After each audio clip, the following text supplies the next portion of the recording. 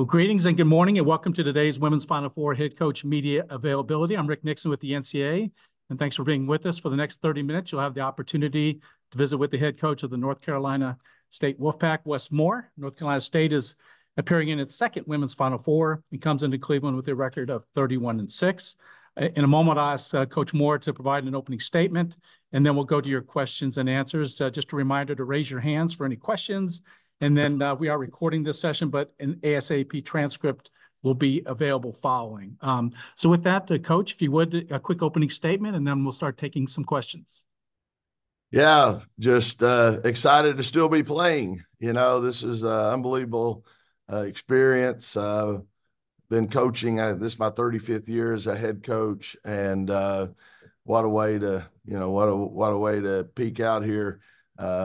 Just so proud of our team and all they've been able to overcome and accomplish, and a lot of doubters, and they've kept believing, and it's been a fun ride. And I think that's the biggest message I've been giving them, and I think they've felt it too, is we just don't want it to end. You know, we're enjoying the season and having fun together on the court, off the court, and just want to keep it riding. And so we're really excited about coming to Cleveland and playing again.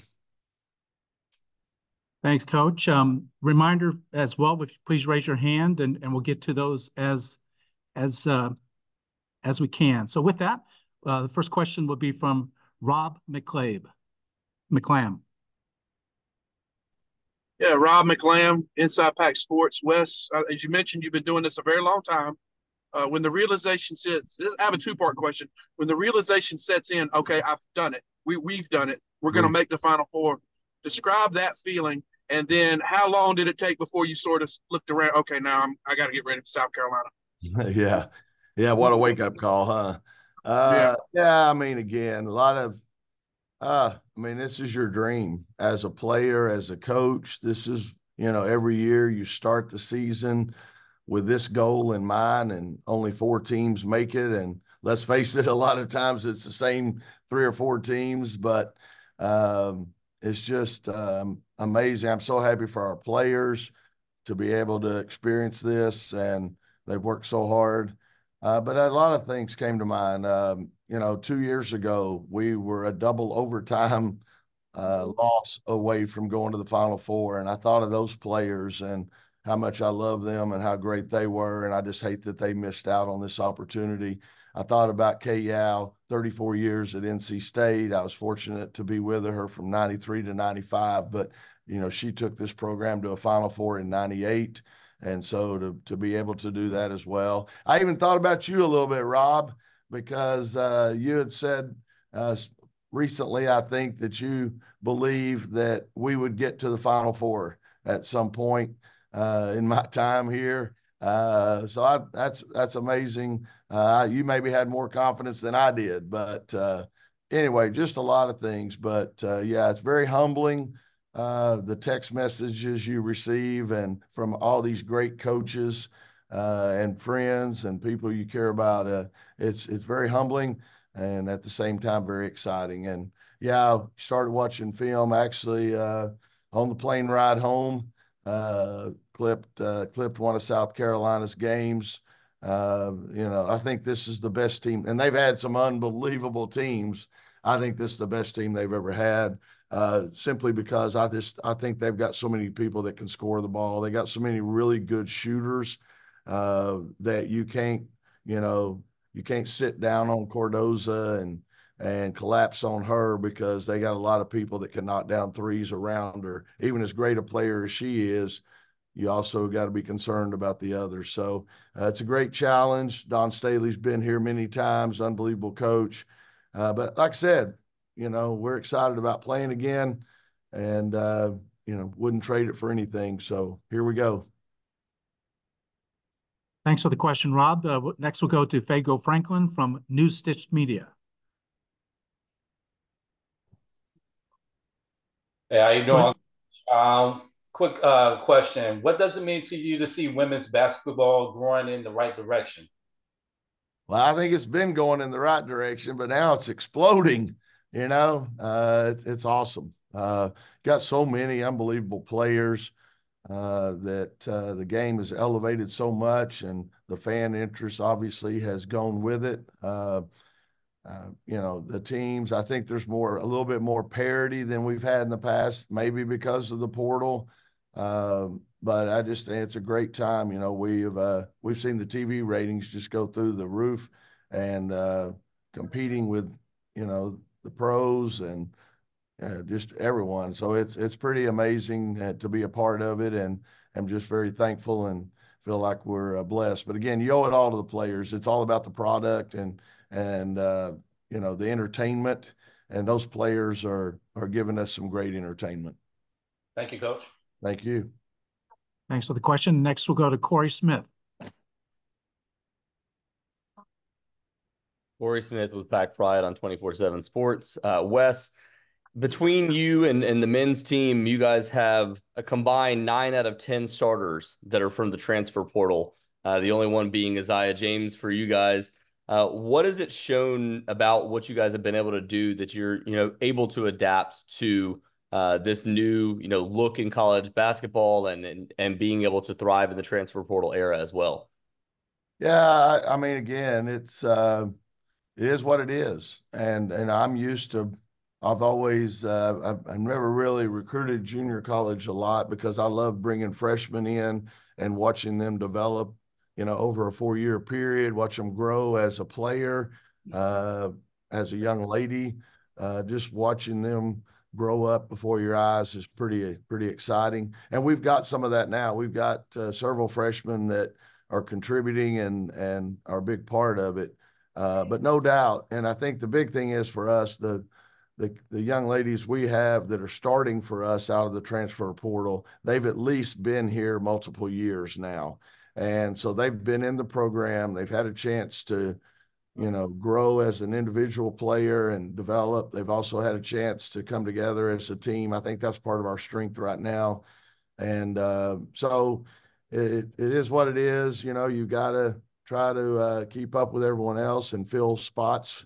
And we're just very blessed, that to have so many great players and again, at least they've been here 2 or 3 years and have grown, and we feel like they've been here the entire time. So don't really look at them as transfers so much now. They're family.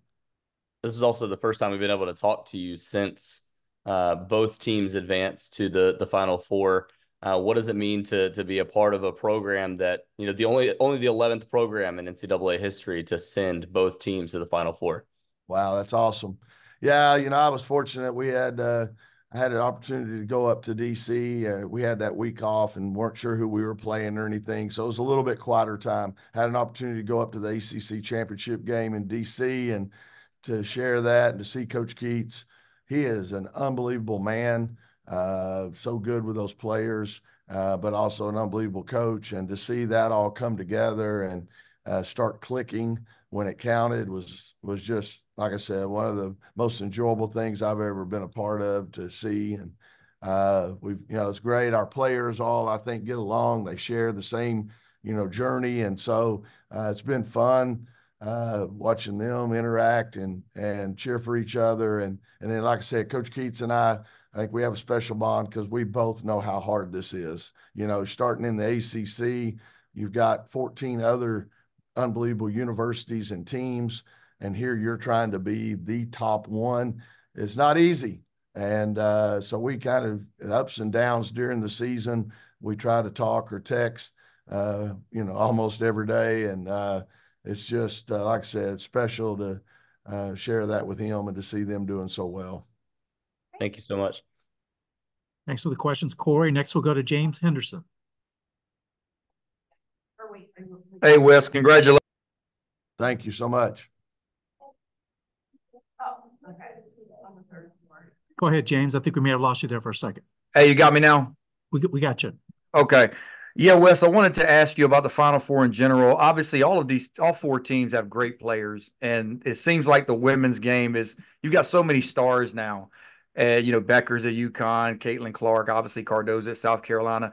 Your 2 guards, though, can you just discuss the development you've seen from Sanaya and Isaiah and what they kind of give you going into this Final Four? Yeah, I've just seen them both grow up, as players, as people. I think both of them at times, if things didn't go well, they would be hard on themselves, blame themselves or whatever, and get down.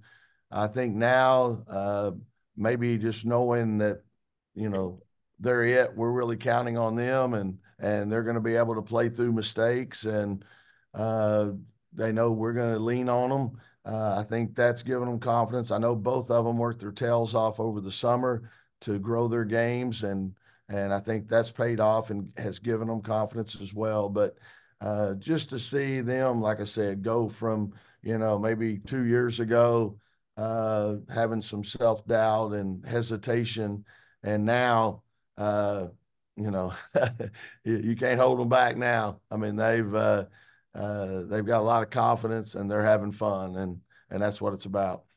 And just to follow up, I know sometimes looking at you on the sidelines, it seems like you can't have them play fast enough. You're yelling, go, go, go. Is that a change for you? Is that, what's it been like watching that? And then when they do get going with their pace, how much can that impact the game? Yeah, we've always been a 4 out, 1 in, and we want to get paint touches, and we want to get the ball inside. River Baldwin, I thought, really took the game over against Texas on Sunday in the fourth quarter. I think scored 14 points maybe in that final quarter. So it's great having that balance. Zaya scored, 27, I think. So she had 20 and a half, and River had 14 and a quarter. But then I look at the stat sheet afterwards, we still got 5 people in double figures, which is pretty neat. But yes, with Sanaya and Isaiah, you want to go, you want to run, you want to give them an opportunity, maybe in transition, to have some one-on-ones and some space to work in. And then again, we got to be smart enough to realize when the defense is back and they clog the lane up, we got to downshift and swing the ball and try to get some movement going. But there are times when I just want to say, hey, I like this matchup. Let's get everybody out of the way and let Sanaya or Zaya go to work. And I'd add Zoe Brooks into that mix too. And, she's a very similar type player. And as a freshman, she's grown a lot. So to have all three of them on the court at times, yeah, you better not be touching the brake. Let it go. Thanks, Wes. Thanks for the questions. Next, we'll go to Tom Withers. Hey, Coach. Tom Withers, AP Cleveland. Appreciate your time. Congratulations. Thank you. You guys have taken down a 1 and a 2 and are kind of viewed as a little bit of a party crasher here. Is that okay with you, being a little bit under the radar? Hey, we're coming to the Rock and Roll Hall of Fame. You got to crash the party, right? Yeah, I mean, again, I look at that gauntlet, Tennessee, Stanford, Texas. That's some pretty strong programs with a lot of history. So, I noticed, I guess at least the last 2 games, we've been given like a 20-something% chance of winning. I think for this game, I don't know if we'll have any percent chance, but I know it's going to be pretty low again. But again, they're just playing and having fun. We're not worried about it. And, like I said, I think this is your goal, to get to the Final Four. But now you got to exhale and say, okay, now our goal is try to go get 2 more. And so I think we'll get back on the court a little bit today and start refocusing. And, there'll be plenty of time to celebrate later. But yeah, it's unbelievable experience, and I can't wait to get to Cleveland. That's for sure. Hey, and if I could follow up, 40 plus years ago, NC State men took down an undefeated team that was looked to be one of the best of all time. Will you lean into that a little bit with the girls, Coach? Talk to them about NC State and its history. I don't know. I'm not. I hate to disappoint everyone and probably disappoint my players sometimes. I'm not Jim Valvano in that respect. I've heard his players tell me that when he was done speaking to them, they didn't want to open the door. They wanted to run through it. But I'm more maybe matter of fact, and we've just, like I said, we've just bought into the idea. We don't want it to end. We're having fun and we want to keep going, and so we'll do that. And we have talked about, we're always the underdog. We were picked 8th in the ACC. We weren't unranked when the season started. And so, more Rodney Dangerfield. We just don't get any respect, but that's okay. We're having fun, and we're excited about playing again. And so it's all good. Thank you, Coach. Thank you. Thanks, Tom. Just a reminder for all on the call, if you raise your hand, we'll get you an order of your hand being put up. So next question will go to Ethan McDowell. Hey, Coach, Ethan McDowell from the Wolfpack. When you guys got back from Portland, it was almost 3 a.m., but there was still a big crowd of NC State fans there to greet you. What did that moment mean to you, seeing everyone there? It's unbelievable. And that was the thing. Our fans, they are so rabid. They're so loyal. And I want to win for them. I'll be honest with you. I mean, that's part of it. I think we all do. We want those people to have something to celebrate, and right now they're getting a double dose of celebrating. I talked to our AD Boo, and he was in Dallas and at the men's game, and he was saying that if he let him, he'd be drinking 80 something beers a day, because everyone he ran into wanted to buy him a beer, and he had to say no, I can't do that. But our fans are really excited, and it's fun. They're kind of blue collar and hardworking, and we want to be the same way. So it means a lot to be able to give them something to celebrate, and to be able to maybe even brag a little bit. Nothing wrong with that. Your help. Okay, have a good day. Ethan, thanks for the question. Next, we'll go to Dylan Manfrey from Sportico. Hey, Coach. Pleasure to meet you. Congrats on your success. Just curious how NC State is, maximizing the name recognition with both its men's and women's team in the Final Four, and how you guys plan to, just maximize your brand success there. I'm sorry, maximizing what? Your name recognition. Oh, yeah. That's exciting too. Sometimes maybe we don't get the attention over here that we would like nationally, and for us and the men to both be in it. I grew up in Dallas. I listen to the Dallas sports talk all the time to keep up with my world champion Texas Rangers and even the Cowboys, even though we've had a dry spell. And I bet 3 or 4 different days they've mentioned on the Dallas radio about how the Dallas Cowboys need to draft DJ Burns in the 7th round and make a lineman out of him. So we're definitely getting a lot more exposure. I think our players, their talent level, but also their personalities, make it fun and make people really attract to them. And so it's been crazy to see all the attention, and hopefully that's something Coach Keats and I, Coach Doran in football, everybody else, Coach Avin in baseball. Hopefully we can all take advantage of it in the recruiting as well. Thanks, Coach. Appreciate it. Thank you. Thanks, Dylan. Again, if you have a question, please raise your hand. We'll next go to Irie Harris. Irie, go ahead. Thank you. Congratulations, Coach. Irie Harris here from Cleveland.com. Just to concentrate on you, just right quick. We understand this is the second Final Four appearance in program history, the first one coming in 1998. You were also in the Final Four, but at the Division II level with Francis Marion. Can you just talk about what do you remember much from that event and your personal growth as a coach from that Final Four at that level and your grind all the way to now? Yeah. First of all, as far as the 98 program at NC State, I was here 93 to 95. And so those players that were seniors in 98, I actually was here their freshman year and was able to work with them some and be around them. And we take a lot of pride in that group. In fact, this year we recognized, I guess maybe a year ago, we recognized them for their anniversary year, 25 years. And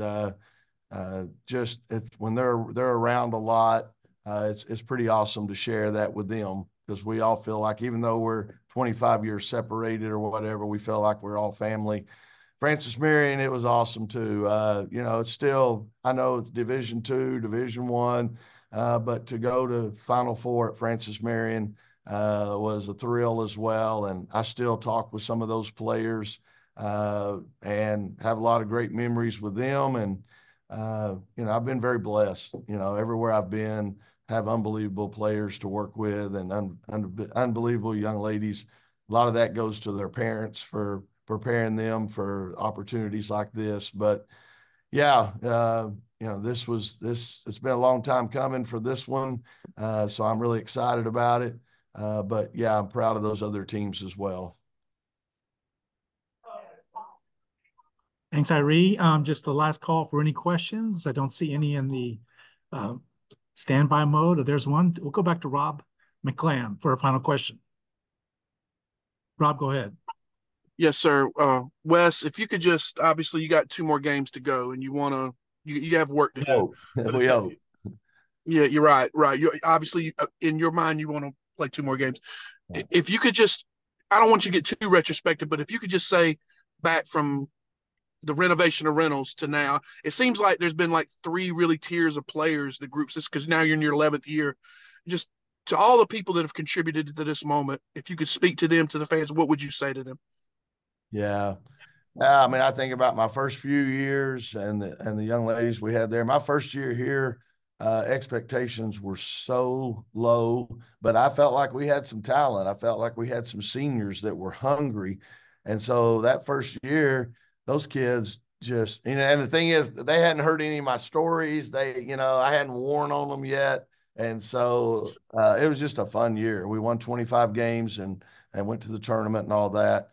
Then we had the group that obviously went to the Elite Eight a couple of years ago. Those kids, most of those players had been in our program for 5 years due to COVID.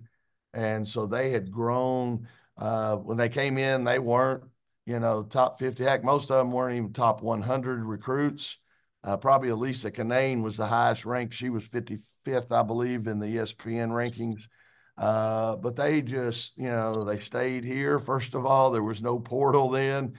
They stayed here. They worked hard. They got better individually. They got better as a team. And like I said, we went up to Connecticut and double overtime loss away from going to the Final Four. So I think about that group, as you mentioned, and now this group. And again, several of them came from the portal, but they all have been here, multiple years, those ones that are starting and all. And so special group. And again, from where we started, even a year ago, the disappointment at the end of the season a year ago to now is just amazing. And like I said, I'm happy for those players. I'm happy for our fans. And, it's a special time, obviously, memories that will last you a lifetime. Thanks, Rob. And final question this morning will come again from Tom Withers, Associated Press. Thanks for letting me sneak last one in. Coach, I know you've been focused on the Gamecocks, but I'm certain that you were probably watching the ball games last night and just wanted to get your impressions on what Caitlin Clark was able to do. I hate to admit it, y'all. I was here watching film in the office and I didn't get home. I actually, my wife had it on when I walked in the door and I saw the last minute. But I've seen the highlights and, I saw her up close and personal last year. We were fortunate. We went to Iowa a year ago and won, and we held Caitlin Clark to 45. I mean, I can't believe I didn't have coaches calling me last year for my scouting report in the NCAA tournament. Yeah, she is amazing. And people asked me in the post-game press conference after we won, well, do you think Caitlin Clark shot too much or something to that effect, or maybe took some tough shots? Are you kidding me? If you're hitting over 50% of your shots, I don't care where you shoot, how often you shoot, keep shooting. And she crossed half court. She was open. So she is truly amazing. There's a lot of amazing players in this Final Four. And like I said, South Carolina is loaded with them too. But it's pretty special to be a part of. And yeah, Caitlin Clark is someone that is definitely made such a great impact on our game. And I bet ticket prices for the Final Four doubled last night. So if you had some at face value, they might be a lot more valuable. So, thanks, Coach. thank you. Well, Coach Moore, we do appreciate your time today. Thank you so much. For the media that have been on the call, we'll have a transcript following via ASAP. But we do appreciate it, Coach. Safe travels to Cleveland. Look forward to seeing you here. Thank y'all. Can't wait to get there. Thanks so much. Appreciate it. Bye-bye.